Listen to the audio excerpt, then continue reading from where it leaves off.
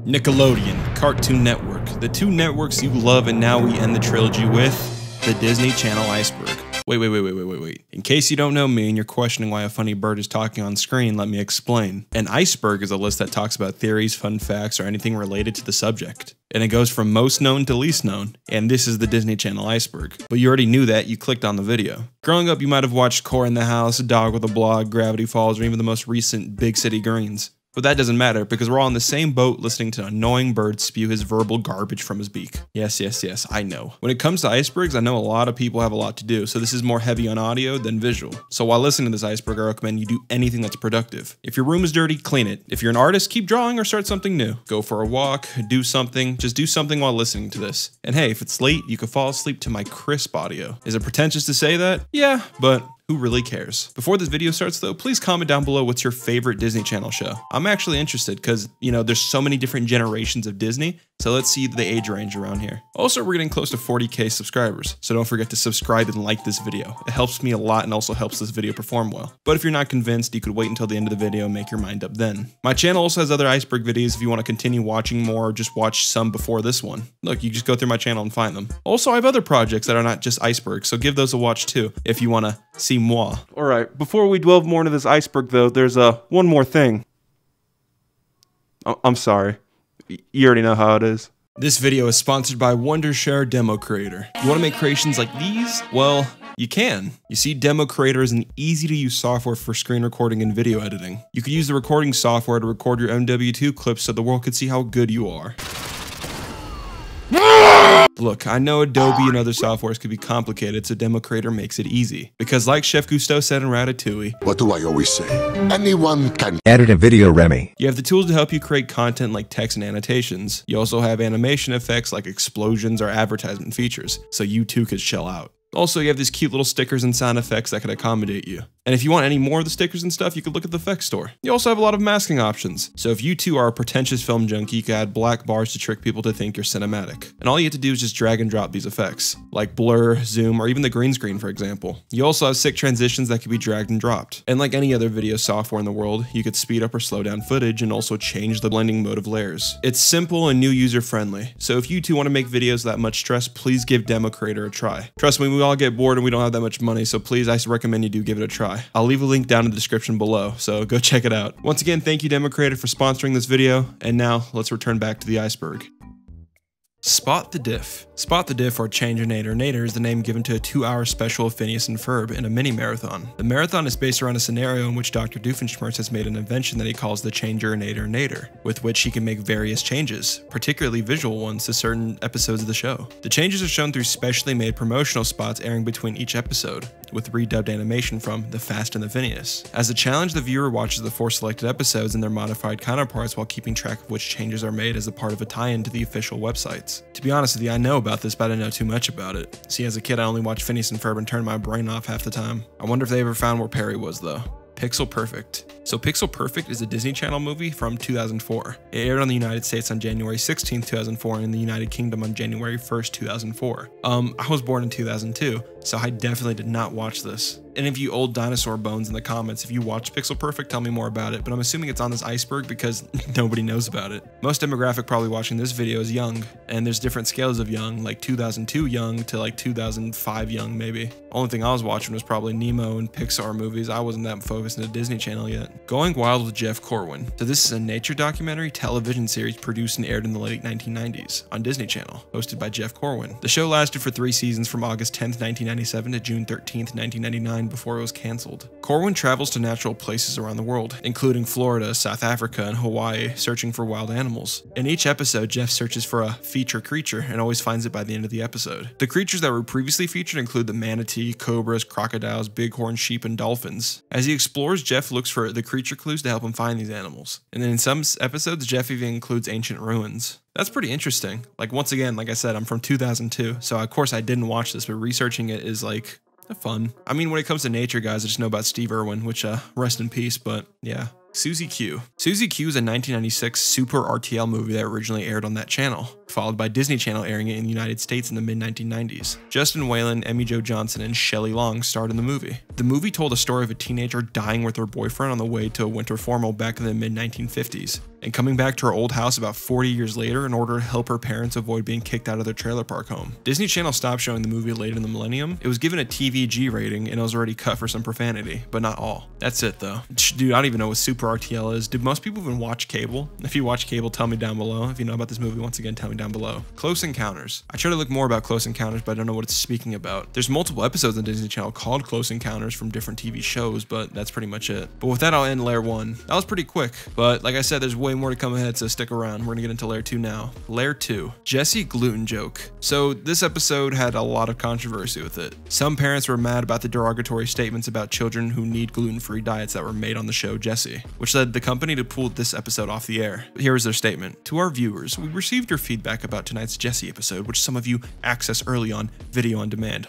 Oh my god, who actually uses video on demand now? Jeez. Disney said in its statement on its official website, "We are removing this particular episode from our regular programming schedule and we will reevaluate its references to its gluten restrictions and its character's diet. Please accept our apologies for the upset this episode caused you and your family. We value your feedback. Thank you for watching Disney Channel. Now please, don't pull out of our stocks, we want money." So yeah, the Jessie episode is called Quitting Cold Koala. It revolved around Jessie having to take care of a kid named Stuart, and Stuart has a gluten-free diet. Several jokes are made in the episode about his condition, including the main character Jessie pointing at Stuart, who had a 5-page list of dietary requirements and got mad at him. Also, another character says, "You call me sweetie again, you'll be eating some gluten-free knuckles." Also, another gag had a child throwing pancakes at Stuart as he screams gluten and wipes his face. And then Luke says, "He makes me look macho." Once again, rip Cameron boys. So yeah, a lot of this layer is gonna have this sensitive society type stuff on here. All I'm saying, it's a gluten joke. It's a kid's show. Nobody even knew about what the hell they were watching. Kid doesn't really know what the hell gluten is. They'll just eat what they eat and they'll watch what they watch. It's not that deep. But I guess if this did offend you,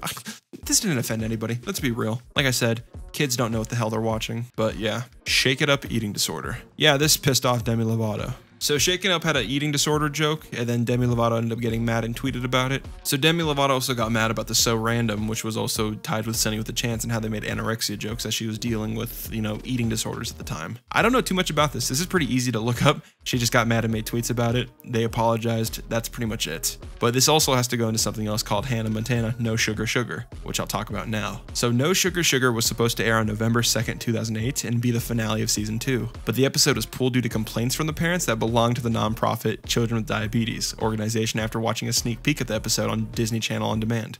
Now we just have Disney Plus. Parents of the organization saw the episode being in poor taste and being completely misinformed of its main topic. It did air on Disney Channel networks though, internationally, however except for the United States. The episode was then reevaluated and modified, and then it released on September 20th, 2009 in the United States. According to Mitchell Musso, the episode was also edited and some scenes were reshot, and the episode was then changed to Uptight, Oliver's Alright. Even though the original take was pulled, the original episode aired during a rerun once, on December 12th, 2016 at 6 p.m. Eastern, most likely as a programming error. But that's it for Layer 2. Now I'm gonna go to Layer 3, and we're gonna talk about this. Toon News. In 2004 to 2005 for the UK, Europe, Middle East, and Africa, Disney created a CGI series of promotional international shorts called Toon News that'd be aired on Toon Disney. It starred a cowboy robot newsreader called Smokey Silvers, who wears boxer shorts and cowboy boots. He'd be in a blimp that was above the skies of Toontown, giving news to the audience following the short. It was comical and short. It was supposed to be a comedy. They put in clips of airing Toon Disney shows and try to make some kind of news stories out of it, such as with like Hercules and people.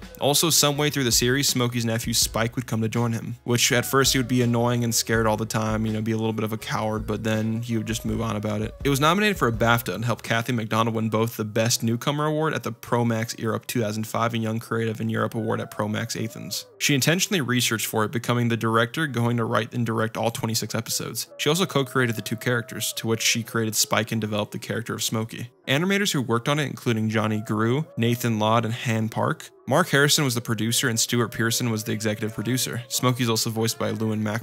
Footage from the series still exists online, but it's scarce, and in no way it's completing all 26 5-minute episodes. Some things are re-uploaded, but that's pretty much it. Masterpiece. Masterpiece Theater is an American television show that ran on the Disney Channel and also premiered on other channels launch day in 1983. Oh my god, that's old. The show is a spoof on the PBS show Masterpiece Theater, presenting Disney animated shorts. Get it? Yeah. Yeah, you get it. On to the next one. Disney Interactive Studios. On June 5th, 2008, Disney Interactive Studios and the Walt Disney Internet Group merged into a single business unit, now known as Disney Interactive Media Group, in 2009. In 2009, DIMGS, Disney's online unit, purchased multiple websites from Caboose. In July 2010, Disney Interactive purchased Playdome for $563.2 million for its mobile division. In January 2011, DIMG closed its propaganda games studio and laid off about 200 employees later that month. The dual presidents placed a new game on the back rock, Junction Point, Avalanche, Wild Load, and GameStar under its new development of Chief, with a new publishing unit to handle marketing and production.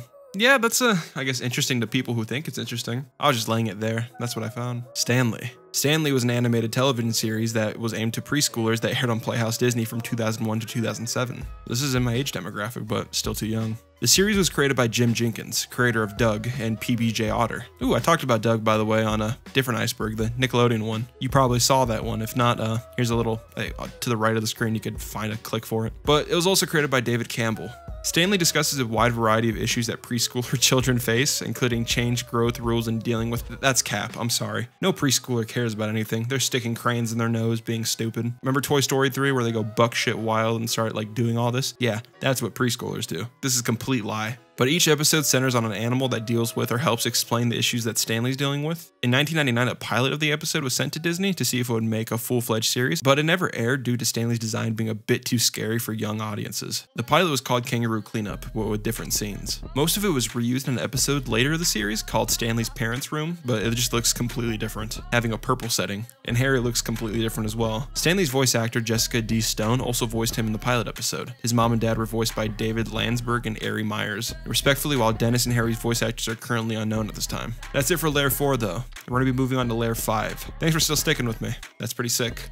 See you there. Fall Apart Bomb Squad. Fall Apart Bomb Squad is the 17th episode of Bonkers, although it's actually the 9th in chronological order. So a crazy toon bomb who wants to be a stand-up comic terrorizes a city, and Bonkers has to take the case with their new explosive expert, Fall Apart Rabbit. The episode was removed from rotation in the United States after the 1995 Oklahoma City bombing due to its bombing/terrorism plot, and was consequently never re-ran on Toon Disney. This was before Disney even became more strict with, 9/11 happening. It is though available to watch on Disney Plus in the US. That's okay. I think there's a couple more in this iceberg that have to do with terrorism. That's pretty funny though. Has to do with, bomb defusal.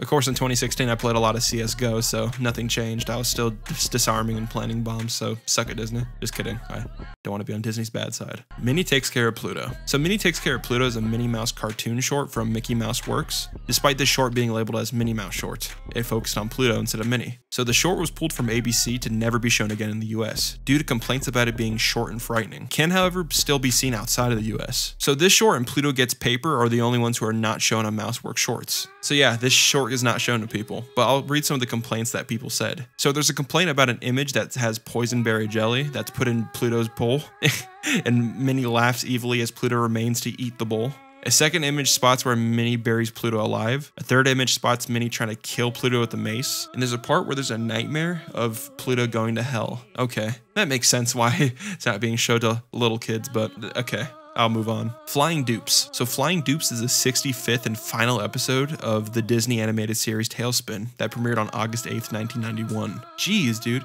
So many old things. If you watch Tailspin, let me know below. This episode was only shown once before it was banned from the lineup, most likely due to its terrorist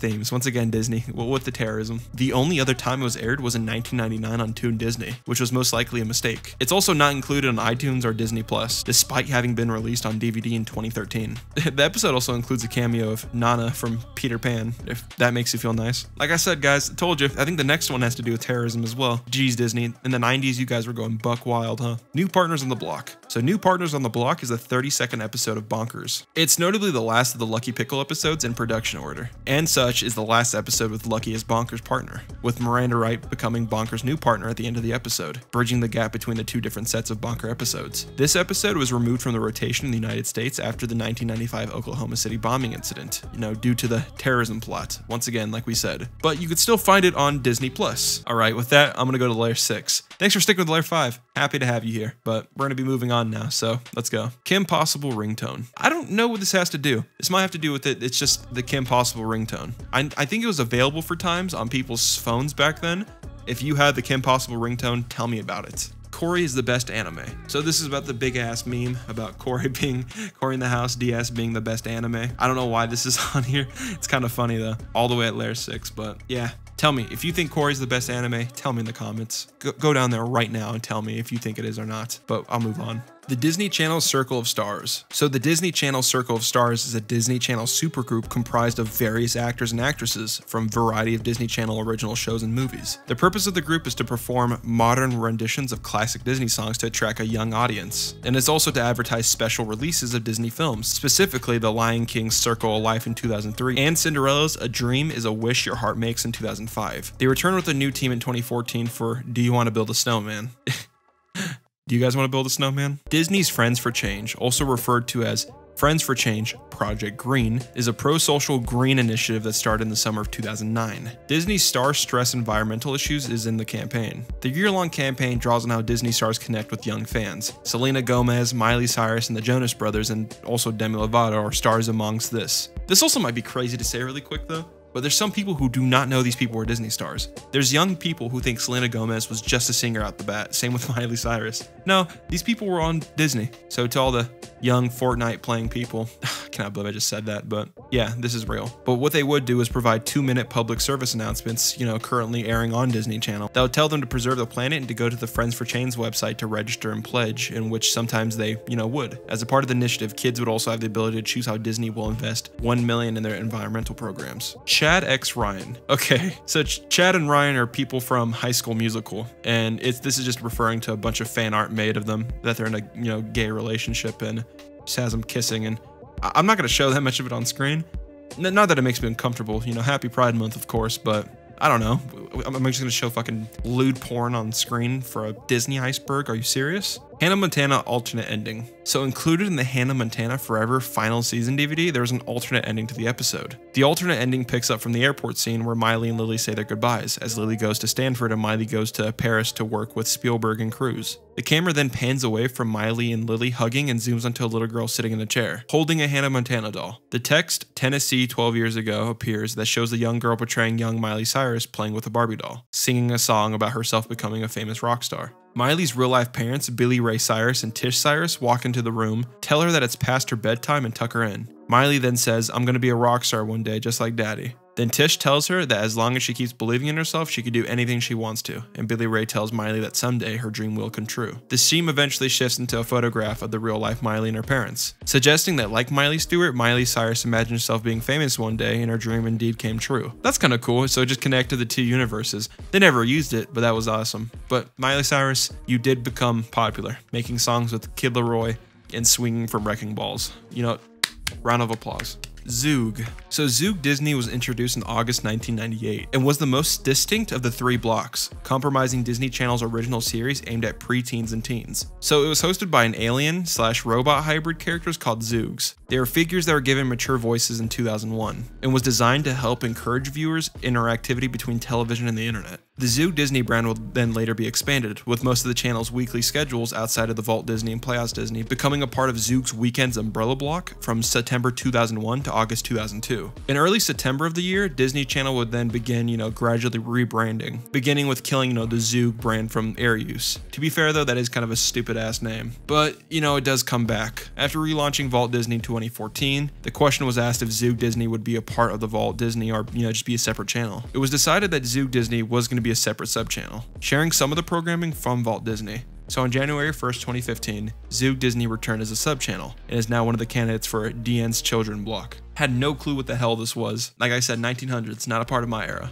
That's crazy for me. Arwen. Hey, you guys remember Arwen from Sweet Life of Zack and Cody? So Arwen was a project by Danny Callis, produced to be a spin-off of The Sweet Life of Zack and Cody. The project wasn't picked up, of course, though, because, nobody's talking about it. There's no nostalgia of Arwen. So, of course, the series wasn't picked up by Disney Channel, although other series spin-offs were picked up. But rather than focusing on Arwen, The Sweet Life on Deck featured adventures of Zack and Cody, London, and Mosby on the SS Tipton, as well as the teen studies at Seven Seas High. Additionally, the new series added the characters of Bailey Pickett, who was played by, Debbie Ryan, who replaced Maddie Fitzpatrick as a series regular. That's weird to think that Arwen was going to get his own show, but then, good thing not. I liked Sweet Life on Deck more. That's kind of weird though. I actually have more nostalgia of Sweet Life on Deck than Sweet Life of Zack and Cody. I was younger during Sweet Life of Zack and Cody, but I actually did watch Sweet Life on Deck. What's Stevie thinking? So this was a spin-off to Lizzie McGuire. The show centered around Miranda Sanchez and her sister and parents and her best friends trying to help support wildlife conservation camps at Australia. The show centered around Miranda Sanchez and her sister and parents and her best friends as they try to help support wildlife conservation and help at Australia Zoo with crocodile hunter Steve Irwin and his friends and family. Like I said, Steve Irwin. Yes, we talked about him earlier. Once again, rip to the guy, but aw, that's a cute episode. That's a cute show. I do miss Steve Irwin a lot, but no, respect the Stingray still. The 65th episode rule. So the 65th episode rule was a controversial rule that applied to Disney television shows, particularly during the late 1990s and early 2000s, stating that no show could go beyond 65 episodes, which is 2 or 3 seasons. This rule angered many Disney Channel fans due to the fact that so many shows had to get canceled while they still had huge fan bases, such as Lizzie McGuire and Even Stevens. After initially ending after 65 episodes on February 22nd, 2005, Kim Possible was renewed for a 4th season on November 29th, 2005, making the show the last subject to this rule. No other show on the network has been canceled due to this rule since. That's pretty stupid. Nickelodeon had a lot of rules like this too on that iceberg that I covered, but good thing they removed that. That's so dumb. As of 2018, Marvel's Avengers Assemble officially broke the 105 episodes rule with its 5th season's Marvel's Avengers Black Panther's Quest, which premiered on September 23, 2018. As of 2015, the combined run of Sweet Life of Zack and Cody is the longest running show, at 158 episodes and a movie. Although Gargoyles is listed as an exception to this rule, it should be noted that the show's last 12 episodes aired as a part of the show's 3rd season, subtitled The Goliath Chronicles, and are not considered to be, made by the creator Greg Weisman. It adapted the first 2 issues of 2006, and the canon rule was also kind of not applied. The TV show is actually 66 episodes long, just narrowly making the exception to this. Recess could also technically be considered, an exemption to the rule, as ABC wanted an order for more episodes from 2002 to 2003. However, Disney declined on making another full season worth of episodes. Only 4 new episodes of Recess were made, bringing the full count up to 69.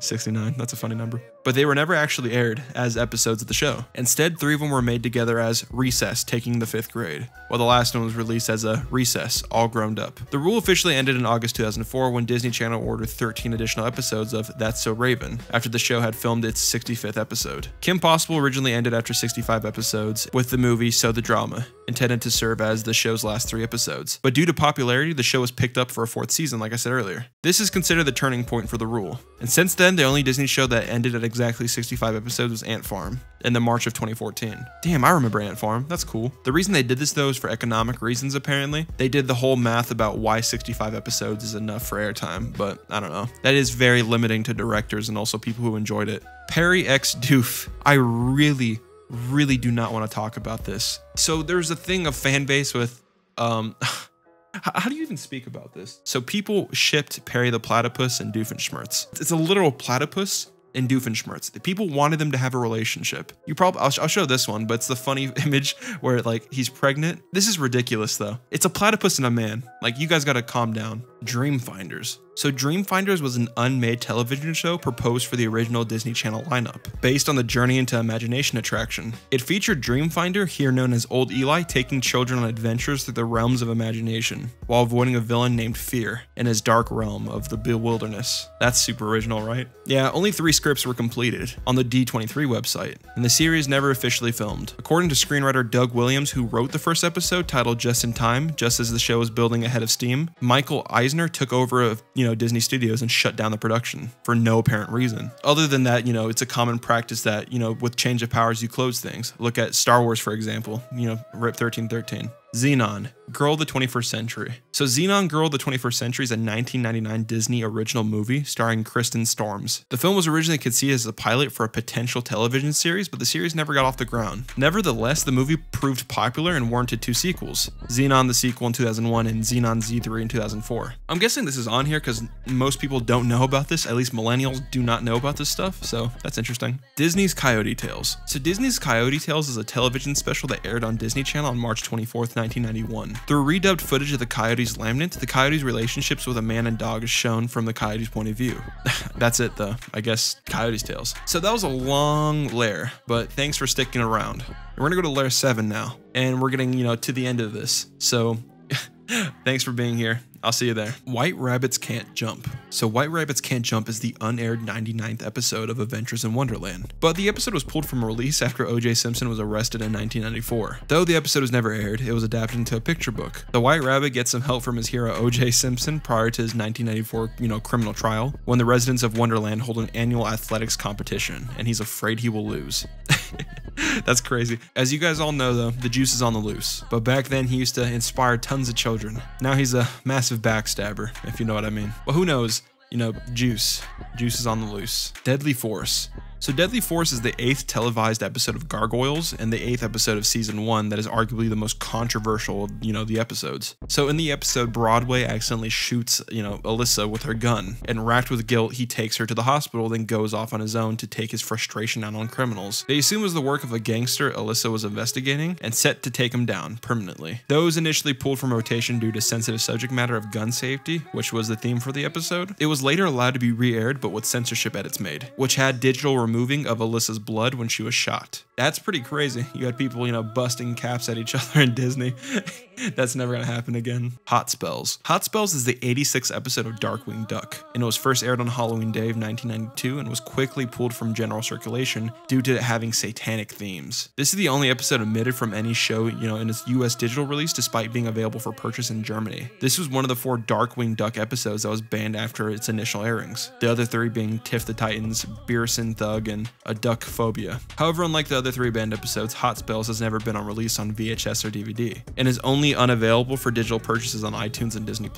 Last Horizons. Last Horizons is a 32nd episode of the Disney afternoon animated series Tailspin. The episode was banned for reruns due to its saturation of World War II and stereotyping of Asians. It occasionally reran on Toon Disney, the last time being seen December 2002, and is not available. So the episode satirizes Asians, specifically Japanese people, and has to do with the Emperor wanting to bomb somewhere, which is like referencing Pearl Harbor. Yeah, Disney wanted to be a little bit brand friendly, moving forward, so it makes sense why they did this. But that's the end of Layer 7.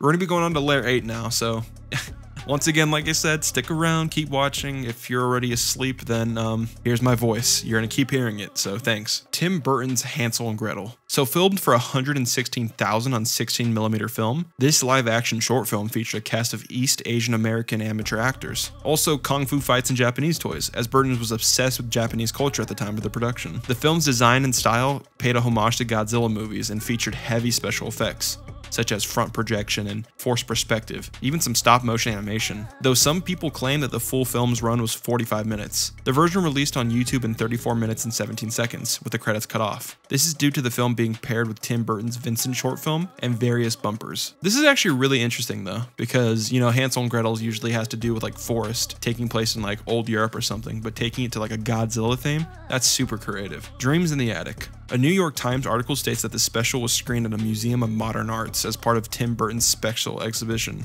If you know anything more about Dreams in the Attic referring to Disney Channel, please tell me down below in the comments. Don't Look Under the Bed. So Don't Look Under the Bed is a 1999 Disney Channel original movie. It is also Disney Channel's second and final attempt at horror, the first being Tower of Terror, which is also an attraction at Disneyland, and was the first DCOM to be rated TV PG due to its frightening content. Though the film was well liked by fans and critics, it allegedly received some complaints by parents who felt that it was too scary and dark for young kids. Disney apparently had similar problems when producing the film with dark themes in 1980s, especially the 1983 film Something Wicked This Way Comes. Once Disney made the switch, these movies then became a little bit gradual, such as Tower of Terror. That's it about Don't Look Under the Bed, and that's it about this layer. We're going to layer 9 now, so close to the end. Or I might have got the numbers off, I don't know. I'm just going through this, we'll see. Ooh, okay, so a lot about this layer has to do with the cancellation of some Disney people, and I'll get into that now. So this has to do with Vanessa Hudgens. In 2007, 18-year-old Hudgens' privacy was compromised after a nude photo had surfaced online about a year after High School Musical was released. At the time, the Disney actress issued a statement apologizing to fans and expressing regret for taking the photos. In an interview with Cosmopolitan UK that was published, Hudgens said that it was a traumatizing time for her. This is her statement. "It was a really traumatizing thing for me. It's really scary that people feel like they're entitled enough to share something that's personal with the world." Hudgens noted how fans can feel entitled to celebrities' privacy. "As an actor, you completely lose all grip of your own privacy, and it feels really sad," she said. "It feels like that shouldn't be the case, but unfortunately, if enough people are interested, they're going to do everything they can to know as much about you as they can," which is flattering, I guess, but then people take it too far and end up getting too personal. That's weird though, because there's a lot of criticism about some YouTubers nowadays, such as Dream and stuff, about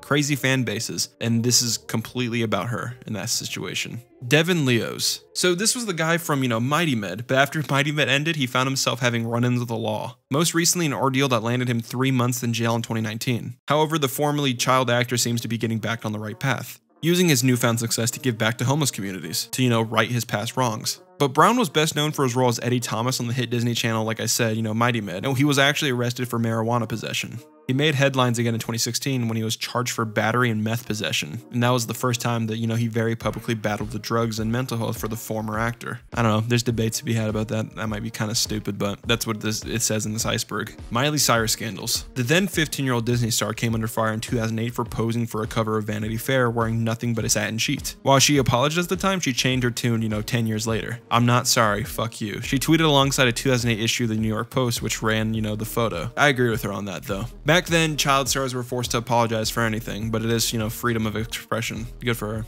Miley Cyrus's bong video. Before Hannah Montana rapped, there's a video of her smoking weed from a bong in 2010. I'm not perfect. That's what she said about the scandal. She said she made a mistake and I'm disappointed in myself and my fans. Then she claimed about being, an icon and stuff. Mitchell Musso's DUI. The former Hannah Montana star was arrested and charged with 2 counts of drunk driving in October 2011. Musso struck a plea deal in February 2012, agreeing to 36 months in, probation. Also, alcohol education classes and a fine of $1,000. Shia LaBeouf, bizarre behavior. Oh, Shia LaBeouf is on here. I don't think it's talking about his recent stuff though, with like battery. I think this is like the things you could find in Honey Boy. So he was made headlines in 2014 after he arrived at the Cannes Film Festival wearing a bag on his head that said, "I'm not famous anymore." LaBeouf gave a series of cryptic and bizarre interviews that following month. But with the bag, people were like pulling fingernails and stuff. He's made multiple statements about that. But that's it for Shia LaBeouf on here at least, but there's so much more about it, but I guess you could find different things about that. Tell me what's your favorite Shia LaBeouf film in the comments. If it's Transformers, I swear to God. Debbie Ryan's DUI. So she was booked for driving under the influence in June 2016. After playing no contest to a charge of reckless driving, Ryan was placed on 3 years probation and to complete a DUI program in community service. That's crazy. Now she's with the drummer from 21 Pilots. Good for you, Debbie. That was it for layer 9, guys. We're going to layer 10. Damn, this has been a long iceberg. Hope you're still here. Jeffrey Jones. Actor Jeffrey Jones, playing the prominent starring role of Chairman Clench, was a major coup from Disney and Lucas. The acclaimed thespian in his classic deadpan delivery earned praise in films throughout the 1980s and 90s. However, in 2003, Jones was arrested on some very disturbing allegations regarding minors. Yep, this is this layer, folks. You're down in the iceberg. Pedophilia is coming. After pleading no contest, Jones was placed on probation for 5 years and required to register as a sex offender for the rest of his life. Subsequently, he was arrested twice for not updating his sex offender registration as required. It did not go unnoticed that shortly after his 2003 arrest, Disney closed up his, alien encounter show. Disney closed the extraterrestrial alien encounter. Brian Peck. On this iceberg it says Brain Peck, that's pretty funny, but he was an actor who was 54 and was in 2 X-Men movies and all 3 Living Dead movies. He's now featured in a controversial documentary on pedophile abuse in Hollywood. Brian Peck served 16 months in prison after admitting 2 counts of abusing a Nickelodeon child actor. Damn, see, Nickelodeon still manages to find a way to be in this iceberg. He was charged with 8 counts of sexual abuse, including abuse by anesthesia or controlled substance. Since release from prison, he has been a dialogue coach. He worked on a Disney series as well and claimed to be friends with Charlie Sheen. Only banned for direct contact with children, so he's still able to work on series, but just not with underage actors. That's pretty scummy, but I guess that's how they get away with it, right? Victor Salva. So Victor Salva, a former childcare worker who impressed Hollywood filmmakers with his early cinematic work. For example, he made the Jeepers Creepers movie, if you remember that. Was sentenced to 3 years in state prison in 1988 for molesting a 12-year-old boy who had acted in 2 of his films. Salva videotaped one of the encounters as well. Complete fucking scumbag. Stoney Westmoreland. Westmoreland was fired from his grandfather role on the Made in Utah Disney Channel series Andy Mack after his arrest last December. His film credits include Godzilla and Matchstick Men. He has pleaded no guilty to the charge. Lewis said he had spoken with his agent, who acknowledged that he would normally drop a client facing such allegations but hoped to work with him in the future. Plan, she said, to point her client's good reputation. She empathized that no images of child pornography had been found on any of his devices, and what she called highly unusual occurrence in such cases. Yeah, that's it though. Pedo wood. With that, we're gonna go to layer 11, and this is just really short. Lilo and Stitch / Handy Manny signal intrusion. So in 2007, someone hijacked Playhouse Disney and interrupted Handy Manny with porn. This happened again on Dish Network in 2012 on the Disney Channel in North Carolina, which had Lilo and Stitch which was supposed to play, but instead porn was played. Jesus Christ, people were going crazy with that, huh? So that's the end of the iceberg. I want to take a second to say thanks. When I first made the Nickelodeon Iceberg, I was around 1,000 subscribers, and now I'm at 36,000 since. The growth has been crazy, and I'm super grateful. So much could happen in such a short amount of time, so who knows where we will be at by the end of the year. But this is all because of you. I just want to take a second to just thank everybody who subscribes, comments, and just likes these videos. You're doing so much for me, and I'm just super grateful and appreciative. Also, thank you to the channel members. You guys are awesome as well. So much could happen, and this is just kind of overwhelming, but for real, thanks. Also, thanks for watching to the end of this video. That's awesome as well. If you want to watch any more icebergs, I have some on my channel, but I also recommend you watch the other projects. Once again, like, share the video, subscribe. Thanks for watching. I'm Dr. Skipper. I'll see you soon. Goodbye. I chain smoke till I choke. Have a good